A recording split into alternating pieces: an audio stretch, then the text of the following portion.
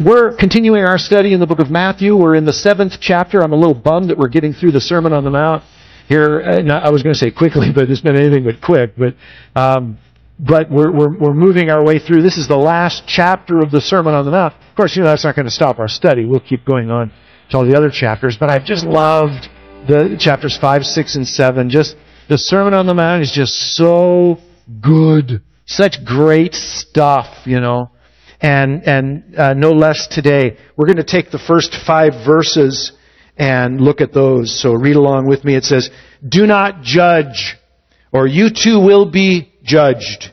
For in the same way you judge others, you will be judged. And with the measure you use, it will be measured to you. Why do you look at the speck of sawdust in your brother's eye and pay no attention to the plank in your own eye?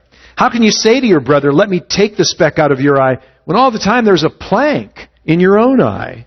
You hypocrite! First take the plank out of your own eye, and then you will see clearly to remove the speck from your brother's eye." That's where we're going to stop reading. We'll take it from there. Pray with me. Heavenly Father, open our hearts. We totally rely on you to give us insight and understanding into the Scriptures. You're the teacher, Lord. You're the instructor. You are the one who brings it to life, who applies it to our daily living. You're the one, Lord, who gives us ample understanding. So do that today. We look to you, God. We long to hear your voice. In Jesus' name we pray. Amen. This passage, of course, begins with a very well-known principle, spiritual principle called sowing and reaping. We see this lots of places in the Scripture. Sowing and reaping is a very, very common thing. What a man sows, so also shall he reap. Now, we don't use the word sowing today so much, except for when it applies to, mending a garment or something like that. But in the ancient days, that was the word for planting. And when a farmer would go out to plant his crop, he would sow his fields. We just call it planting. The equipment that we use is called a planter. We're so creative about those things. But it was sowing back then. And the Bible simply says whatever you plant in the ground, that's what you'll raise. And it's really one of those simple sort of truths of the Bible that, but something we forget about. And Jesus is applying that simple principle here in Matthew chapter 7 to the issue of judging. And He's saying to us that if you're judgmental, and you're the kind of person that goes around making free to judge a lot of people and a lot of circumstances and a lot of things all the time, and you're always kind of pointing the finger and judging, then you can expect the same in return. That's what you'll get in life. In other words, I like how he says it, with the measure you use, it will be measured back to you. So if you do very little judging, then you'll reap very little judgment from others. If you, judge a lot, big time judging, then you can expect that you're going to get big time judged. That's just this principle, by the way, is rock solid. It's one of God's laws. It's as stable and as secure as the law of gravity. And the law of gravity says that, if you jump out of a 4th-story building window, you can expect to hit the ground rather hard. And there's really nothing you can do about that. You can try to defy gravity in certain ways, but apart from that, gravity is in force. Well, the same is true with sowing and reaping. What you sow, Paul says this to the Galatians, don't be deceived. What a man sows, so also shall he reap. God can't be mocked in that regard, he says. It's going to happen. And so he's using this kind of negative example to say, once again, that, if you judge others, you can expect that in return. However, one of the things we don't often talk about when we're discussing sowing and reaping are the positive side of sowing and reaping. Because, you can sow positively just as you would negatively. He's using a negative example, saying if you go around being judgmental, you're going to be judged. But listen, if you go around showing mercy and forgiveness, you can expect mercy and forgiveness in return. It's interesting, isn't it? We like to kind of dish out the hard stuff to other people, but we want to be understood. We want to be forgiven. We want to be loved, and we want people to be kind to us. But there is a law that goes along with these things that says you're going to receive essentially what you've kind of dished out. And so, that's a very important thing. there have been times in our life, meaning Sue and I, where God has given us opportunities to sow seeds. We weren't even aware of it at the time. I was on staff at a church for a while up in the Seattle area, just north of Seattle. And when I mean just north, I mean it's like a stone's throw from the Seattle city limits. But anyway, we felt led of the Lord to resign that position and assumed that God would show us quite quickly what our next assignment was. And there was an entire year that went on where we had no idea what God had for us, and it was a difficult year. It was a hard year for us. But we decided, since we had a couple of friends who were starting a church up near Everett, Washington, for those of you that kind of know the geography of that area, we decided that we were going to go ahead and make the drive from where we lived every Sunday to go up and just help them in whatever way we could. And we really didn't care. It was setting up chairs and as it turned out, they asked us to come and lead worship. He asked me to teach every other Sunday, and I even taught the youth group. And so we did that for a year, and we just kind of thought we were just trying to stay busy, at the time. It was like, well, let's do something. Well, later on, we came to realize, wow, God did a really cool thing in our lives. He gave us a whole year to sow seeds of faithfulness, just to come alongside this couple. And we were never more a part of their church than that one year. After we left, we were gone. And they knew when they brought us in to help. We'd been friends with them for a period of time, but they knew that we weren't going to stay. They knew we were kind of waiting for the Lord to open the next door for where we were going to go. And yet they let us just serve and come along and be faithful. And as Sue and I look back on that time, we're so thankful that God dropped that in our lap. We didn't even realize at the time what He was doing. But He was literally giving us an opportunity to sow those seeds of faithfulness so that we might reap them later on. And we have. For 21 and a half years, we have reaped incredible faithfulness from God's people. And so, God is just so good to give us opportunities to sow what we're going to need down the road, and so forth. But in terms of the negative aspects of sowing and reaping, that particularly being judging, He says, don't do that. You and I are not to kind of have that characteristic, in the world. We're to be different from the world. And we're not to be the kind of people who are always, going around judging. And you guys know, because we've talked about this, that the Sermon on the Mount is all about being different. It's all about Jesus telling us as the body of Christ, I want you guys to look different from the world. I want you to act differently. I want you to take on a whole different, attitude about life and living and people and loving and caring and those sorts of things. And I like the fact that we as Christians are being told here right now not to be judgmental kind of people. We're not to play the part of judge and jury, Because frankly, the world already kind of sees us that way anyway. It's not uncommon for unbelievers to look at Christians and say, yeah, well, they're so judgmental. They're always judging people. And to a large degree, that assessment is unfair, because what they're actually doing is they're highlighting the fact that we do have convictions. And we believe that there are things that are right, and we believe that there are things that are wrong. And the world likes to put kind of a spin on that. And this is becoming pretty popular. You've probably noticed in the world. The world likes to think this way. They like to think, if you agree with me, you're open-minded. If you disagree with me, you're judgmental. That's essentially the way the world wants to spin it, so that they can put pressure on you and I to kind of shut our mouths. And we'll talk more about that here in a little bit. But I think that as Christians, we've kind of been bullied into a corner in some respects. And we've kind of lost our edge. We've lost our ability to speak into the world and say things and so forth. And of course, the world believes that if we disagree with them on any particular point, then we are being judgmental, we are being closed-minded, we're being jerks. And they would accuse you and I of being condemning. Why are you always condemning everything? You're condemning people. Just because you don't agree with them, you condemn them. Let me tell you something. Disagreeing and condemning are two very, very different things. As a parent, I have raised 4 children, and there have been many times in their lives I disagreed with things they did or said, but I never condemned them. My parents disagreed with me when they were raising me on lots of points, but they never once condemned me. You can disagree without condemning. And if the world throws that in your face, it's important that you kind of make sure they understand the distinction. Listen, I am not condemning people. In fact, you know what? Condemnation is not my job. Right? It's kind of funny. There are some Christians, though, who kind of think it is. They think they've got a ministry of condemnation to the world. You know, that's my ministry. I just kind of look and I call it the way I see it, you know. And if that involves a little healthy condemnation, well then so be it. And they kind of take this role as if it's a God-given role. I don't think it's a God-given role. I think they're just being prideful and boorish.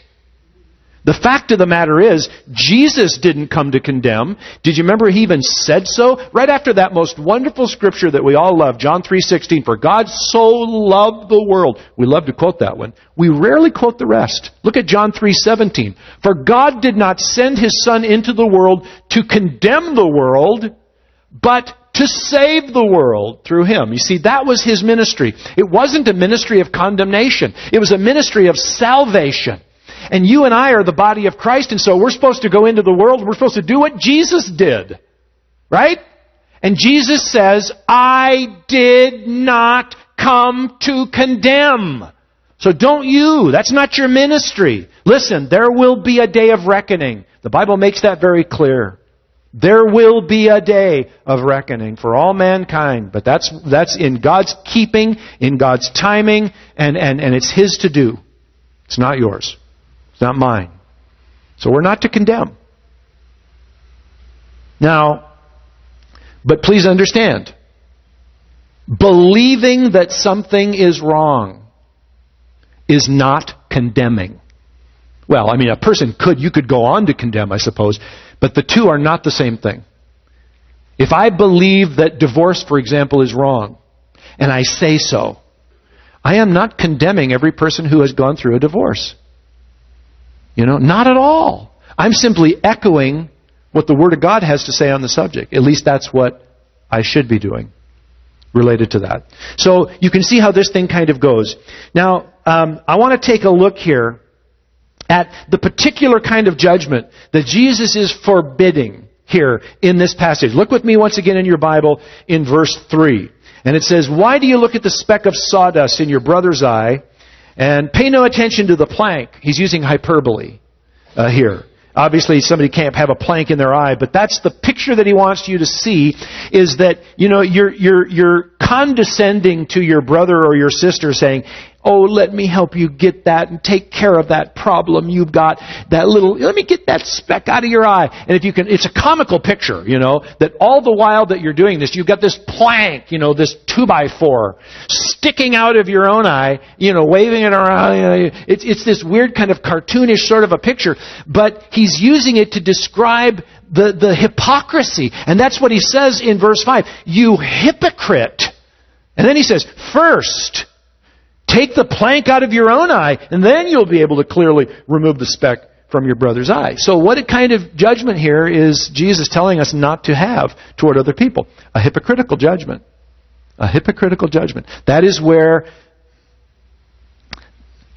the tendency of my human prideful flesh rises up to look condescendingly upon some brother or sister and to kind of look down my nose at him and say, oh, you poor thing. Let me help you with your problem. And I've got the problem in spades. But I'm ignoring my situation and coming to look to help my brother or sister because that makes me look spiritual and makes me look better than them. It's really a way of exalting myself among other people. Frankly, that's what the Pharisees did all the time. They were constantly trying to make themselves look better than the populace. You know what? You and I are never supposed to do that. We're never to have a haughty or puffed up attitude toward people. When we go to help people, we sit down with them and say, you know what, boy, do I understand what you're going through? Do I understand the weakness that... Let me pray with you. And you know what? When we're done, how about you pray for me? And we will stand together in this, and you know, I am just like you.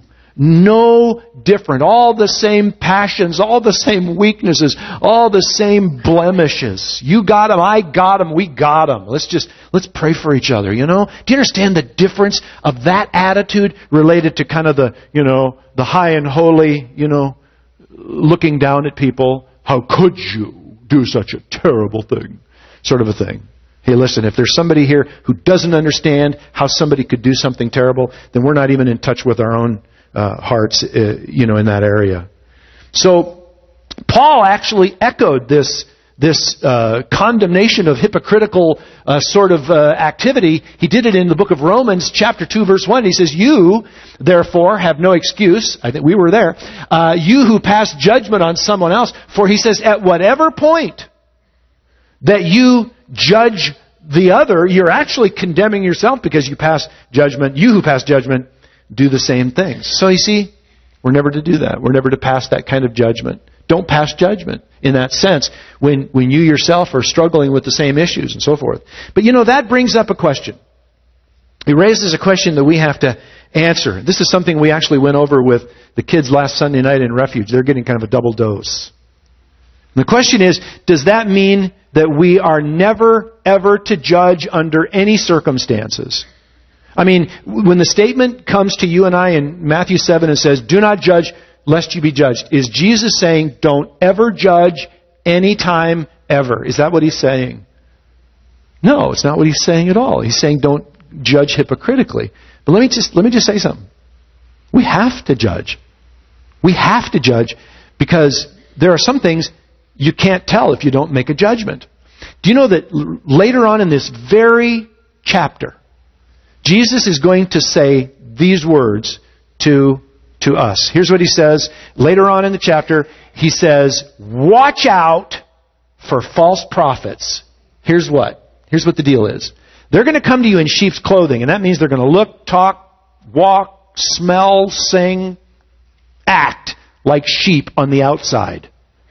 But inside, inwardly, they're ferocious wolves. And so you might ask the question, well, how in the world are we going to be able to tell?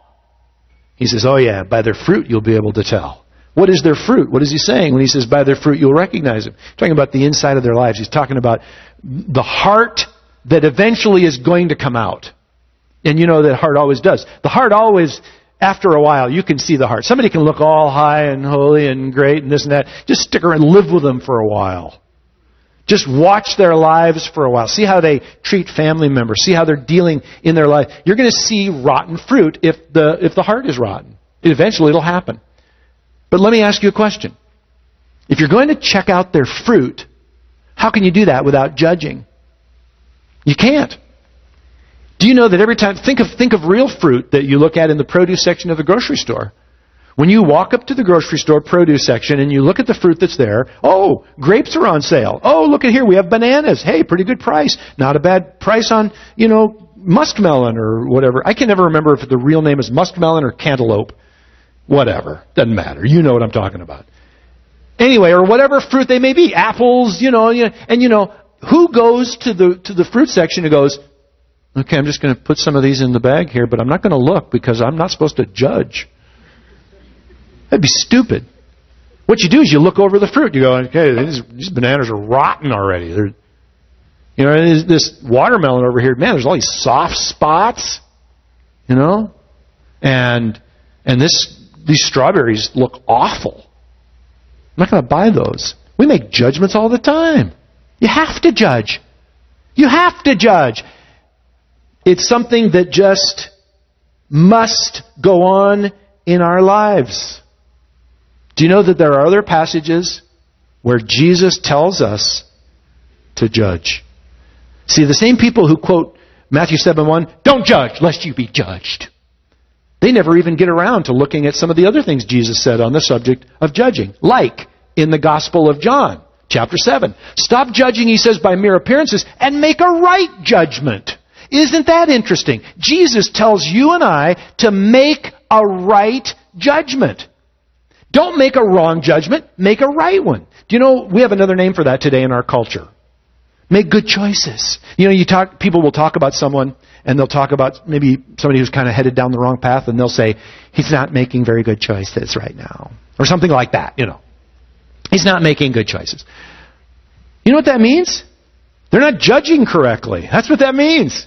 They're looking at life, assessing it, and coming to the wrong conclusion. That's what that means. So Jesus says, stop judging by the outside, the appearance of something. Look into it. Reason it out. Understand it. And make a good judgment. You've got to.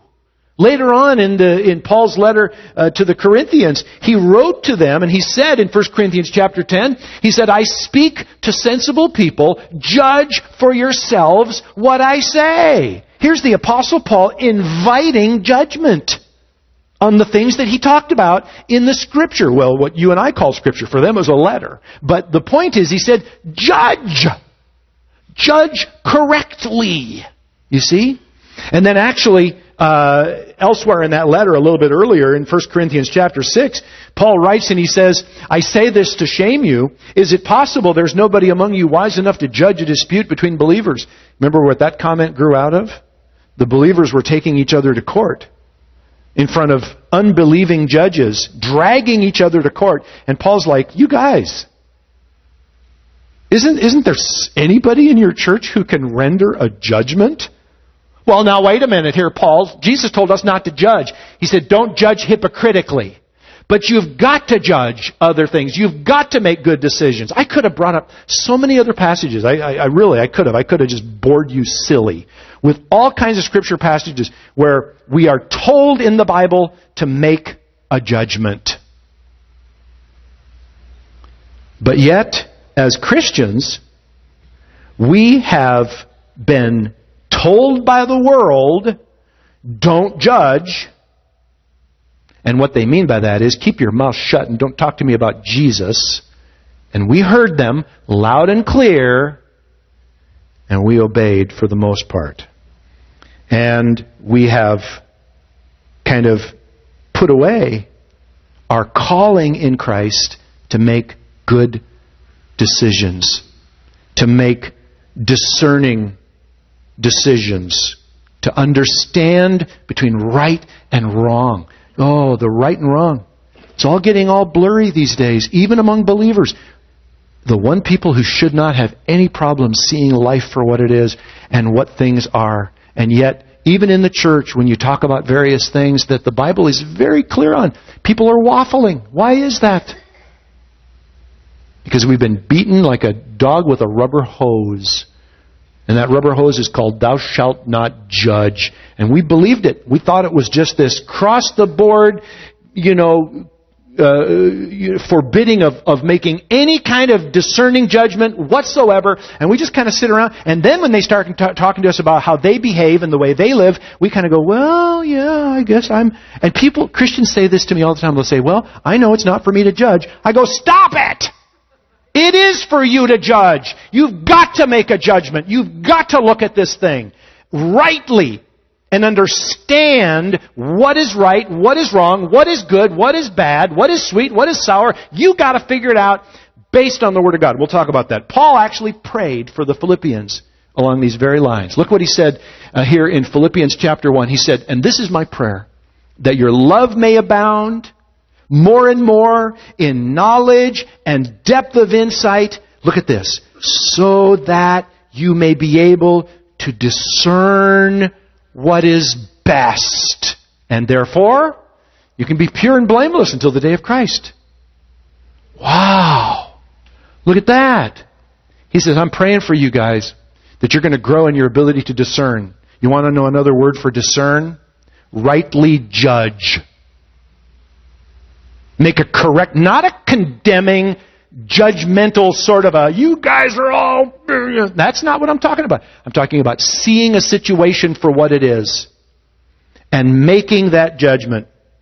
You guys know that one of my favorite authors of all time is A.W. Tozer, who's with the Lord now. But he said this, I love this quote. He said, the great deficiency in the church today is the lack of spiritual discernment, ability to judge, how there can be so much Bible knowledge and so little insight, so little moral penetration is one of the mysteries of the Christian church today. Isn't that an amazing quote? For a man who died in 1963, he so continues to have his finger on the pulse of what is really behind some of our greatest ills.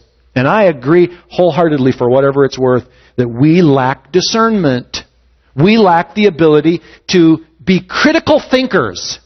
Now, when I say critical thinkers, people, I'm not talking about somebody who's overly critical all the time. They're just going around criticizing everybody and everything. It's not what critical thinking means. Critical thinking means the ability to judge a situation rightly and to discern what's really going on and to make a determination based on that understanding. To go the right way, you see. That's what critical thinkers are. People lack that skill of critical thinking. We have a whole generation of kids who have come up today that this relevant sort of everything's, it's all, and they've lost that edge, that ability to be critical thinkers. And to say, no! Why? What is one of the main reasons that we've lost this ability? Well, I'll be honest with you. I think one of the reasons is because we have failed to do what Jesus told us to do. Back in John 7, we looked at the verse earlier where he said, learn to make a right judgment. Stop judging by mere appearances and make a right judgment. We haven't been able to do that. And I think the reason we haven't been able to do that is because, two things. We've been beaten down by the world, and they've been using the word against us. To say, don't judge lest you be judged. And we just kind of went, oh yeah, that's right. And totally misunderstanding the very verse that we should understand and we should be able to explain to them. And the other thing is we've become biblically illiterate. And what I mean by that is the method by which we judge is the Bible. You see, I'm not telling you to go around and make a determination based on your wisdom or your ability to look at a situation and necessarily rationalize it for what it is. I'm not telling you to do that. I'm telling you to look at it through the spectacles of God's Word. I'm telling you to have a biblical worldview. I'm telling you to look at marriage by the way the Bible tells you to look at marriage. I'm telling you to look at things like homosexuality the way the Bible tells you to look at it. I'm telling you how to look at things like money and family and finances and relationships and premarital sex and all those other things. Don't look at it through the eyes of the world. Don't be beaten down to the point where you say, well, I guess it's not mine to judge. You're to look at these things according to the Word of God and look through the wisdom of God's Word and make a determination based on that. Again, not a condemning, judgmental, overly critical attitude, but a determination nonetheless. Does that make sense? It's very important that we hear this. Because you see, when we go to the Word, when we go to the Scriptures, and we ask the Scriptures what they think about these things. The Scriptures are very naturally, by nature, they are sharp. You guys, you know that, don't you? It says it right in the Word, about the Word. Look at Hebrews chapter 4, a verse that you all know probably quite well. Next one. Computer not responding? Oh. Okay, Hebrews 4:12. For the Word of God is living and active. And look what it says. Sharper than any double-edged sword. And what does it do? It penetrates. It cuts. Even to dividing soul and spirit. I don't know how many of you have ever sat down and tried to think of the difference between what is soulish or has an origin in the soul or an origin in the spirit. But it's very, very, very difficult to distinguish between the two. But the Word can. The Word can divide even to the dividing of joint and marrow. And look what it last says. I love this. It judges. It judges the thoughts and the attitudes of the heart. And it begins in the life of the believer right here when the Word of God judges me. Now, the world would teach us to sit in judgment on the Word, but the Word sits in judgment on us. It tells me how to believe. I don't tell the Word how to believe. I don't tell the Word what it thinks. It tells me what is really true, what is really accurate.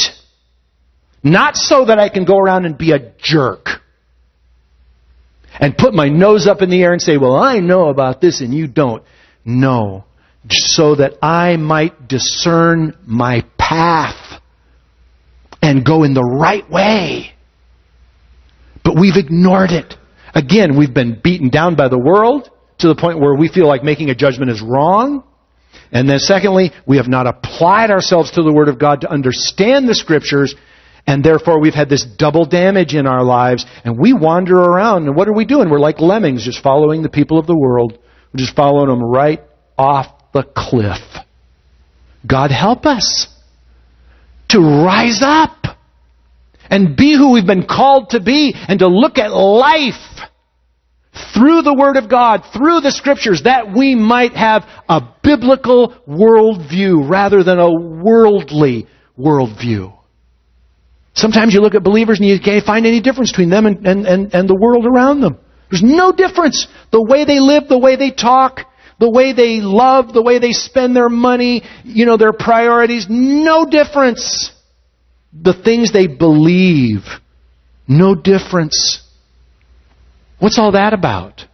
That's all about compromise. That's about compromising our convictions because we've been beaten down and convinced we were being judgmental and harsh and condemning, when in fact God simply wanted us to just believe what the Word says. So what am I saying? Am I telling you to go around and start being judgmental? Obviously not. We've covered that. What I'm saying is that you and I are to do what the Apostle Paul told us to do. In his letter to the Ephesians, the 4th chapter, he says this, "Then we will no longer be infants, tossed back and forth by the waves, blown here and there by every wind of teaching, and what? By the cunning and craftiness of men in their deceitful scheming who want to get us to shut our mouths, but instead speaking the truth in love, we will in all things grow up into Him who is the head, that is Christ." And that is our calling, you see. It's not to be condemning and judgmental and overly critical. It's to be speaking the truth in love. And I know some of you have found yourselves in difficult situations, like at work, at the grocery store, at family functions or something, and some subject comes up that's just one of those tinderbox subjects. It's one of those hot button issues that just comes up from time to time. Political something or other, this or that, whatever it might be. And you know that that's just one of those things that just takes a spark and boosh. You got an explosion on your hands, and you're not really sure how to do this because the last thing you want to do is come off, sounding judgmental. And I understand that, and nor should we come off sounding judgmental. But we are still called to speak the truth in love. In love. And that's where we maybe need to go back to the drawing board. And by that I mean to prayer and say, Lord, how can I speak in love? How can I share these things in love? Because if I'm going to get hot and cranky and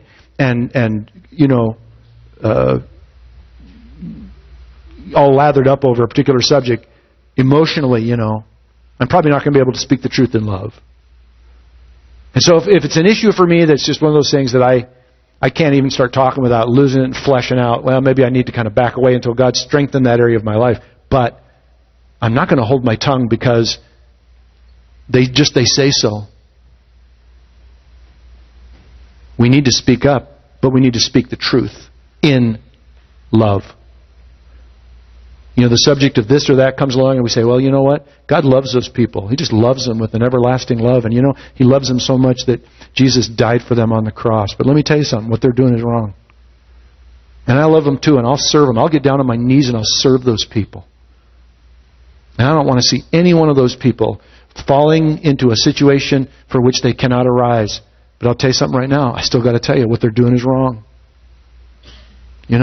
That's speaking the truth in love, guys. In love. So put your emotions aside and speak the truth in love. Why? Because the Word of God is the standard. That's our understanding. That's our way to know if something's right or wrong. And the Word of God's never going to let you down. This is not my opinion. And that's another nice thing you can inject into the conversation. You know what? This is not my opinion. If I were going to have a personal opinion, I'd probably want to have one that kind of would settle this thing and make everybody go, yeah, I agree. But unfortunately, I can't always do that. Sometimes I just have to step out and just say, you know what? Love you guys. Love this situation. I love these people, but that's wrong. That's wrong. Amen? Speaking the truth in love, but speaking the truth